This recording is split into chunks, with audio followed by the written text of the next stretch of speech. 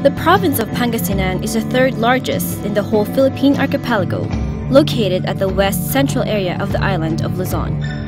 It is blessed with a panorama of natural and cultural attractions, boasting stretches of white sand beaches, cascading waterfalls, caves, and various historical sites. 75% of existing major tourist destinations are located in OPAL member localities.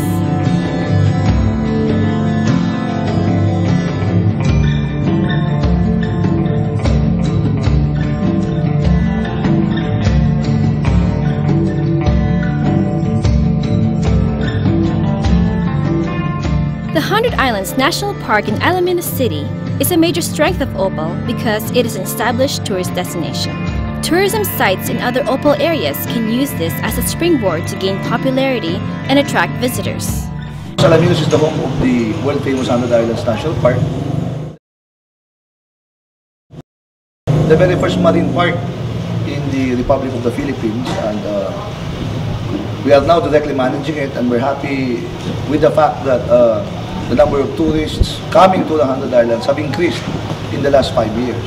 Well, in the experience of Alaminos today, the tourism industry is contributing a lot in terms of direct income to the city government.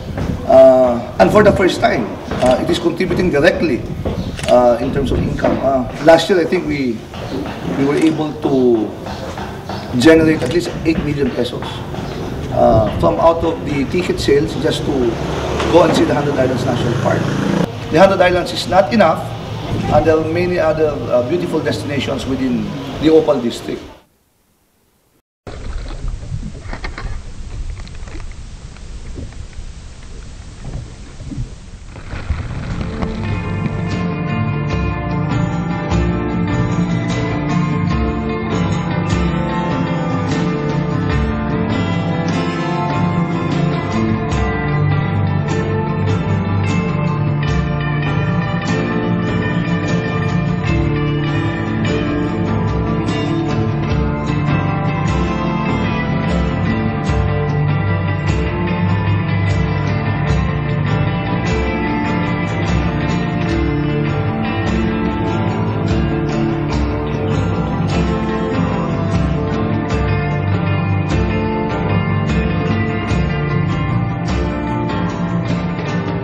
The Bani Bird Sanctuary, in relation to its importance in Lingayen Gulf, is that it serves as the habitat and breeding ground of crustaceans and other marine species,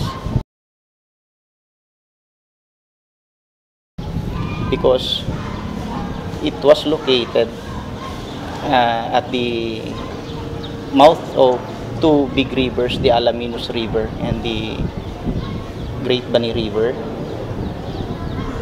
and because the mangrove was developed and the program was started as early as 1980s. The improvement of tourism facilities around the Bangreen Marine Protected Area is seen to be a vital move of the LGU to increase the influx of bird watchers and wildlife enthusiasts from around the globe.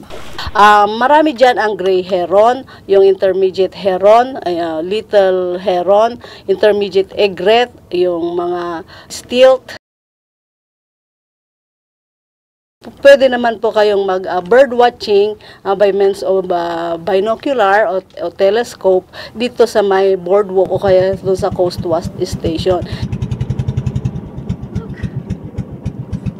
Yung mga iba natutulog pa dito kasi inaabangan nila yung paglipad ng mga ibon sa umaga. Mostly ang aming visitors ay local at meron din mga foreigners. Sa isang taon, nakaka 100 to 300 visitors kami. Meron kaming sinisingil na entrance fee at 20 pesos per person. Pero pag estudyante po, pupil, 10 pesos per person.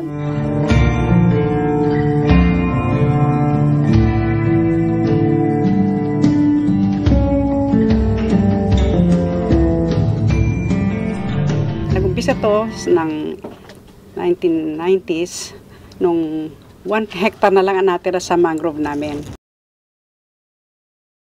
ang DNR nagbigay sa amin ng fund, grant, para rehabilitate itong aming mangrove forest. Nung nag-mayor na si Mayor Marcelo Navarro Sr., siya yung nag-develop nito. Nakita nga niya, wala nang natira.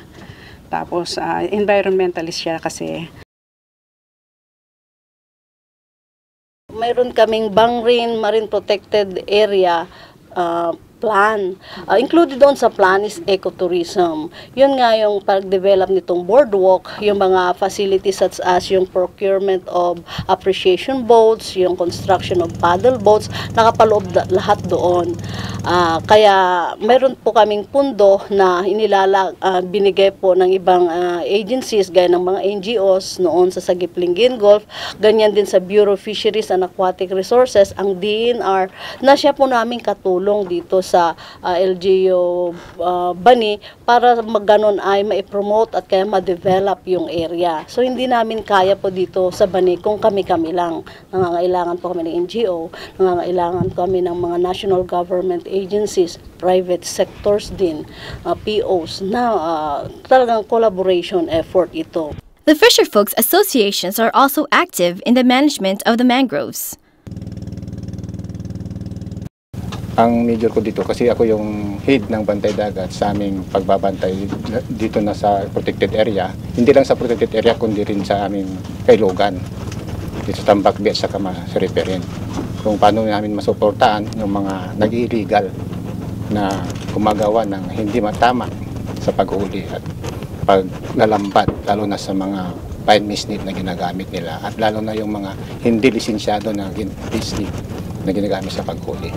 Both men and women participate in the various conservation and tourist hosting activities. Kasali din sila ito nagtatanim, pero pag gumagawa kami sa boardwalk, hindi sila kasali kasi hindi naman naaangkop sila sa ganitong gawain, lalo na doon sa digging doon sa Heron Boulevard at sa Kawaldak. Itong pagtatanim, pagpupunla, yun, kasali sila ng mga PO. Kung meron kami naman na mga babae kasali, pero pag meron kaming nagawa na bisita kami dito, may catering kami, babae ang nauna, wala naman kami, out naman kami doon na lalaki. Kasi ito ay very young na ecotourism facility area, kaya pwede pang i-improve itong boardwalking kung saan dapat dito ay concrete na yung boardwalk, no? Yung pavilion namin o kaya coastwatch namin ay nasira noong bagyong Emong, that is at year 2009, ay pwedeng i-renovate pa yon para maka-attract ng tourist. Dapat ipinta mo na rin yung coastwatch station na yan. At saka more flyers, ganon, more IEC materials to be distributed to visitors para ganon ay maka-attract ng mga turista pang pupunta dito. The nets and fences need regular maintenance, especially because Bani is at high risk to typhoons. More tour guiding modules will prepare the community members of possible livelihood. The number of boats coming in and out of the protected area should be regulated to avoid putting the birds and marine life at risk.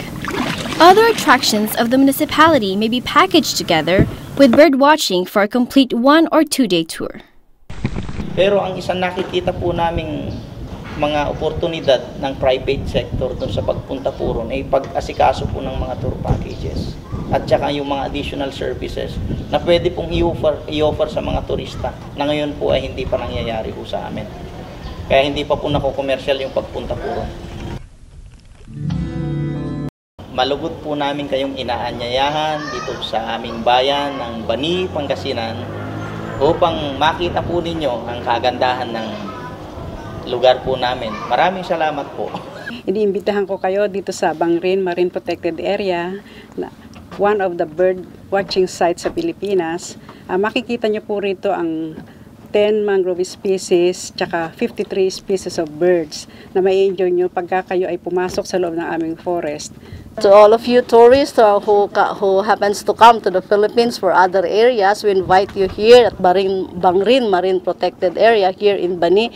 It is 270 kilometers away from Manila, a 6-hour ride, and from the town of Bani up to here, it is 45 minutes transportation using land transportation and motorboats. So we can accompany you to the place. We have tour guides here in the place. We are offering also lodging in the area, but it's limited up to 5 person only, where you can pay 100 pesos to the people's organization manning the area.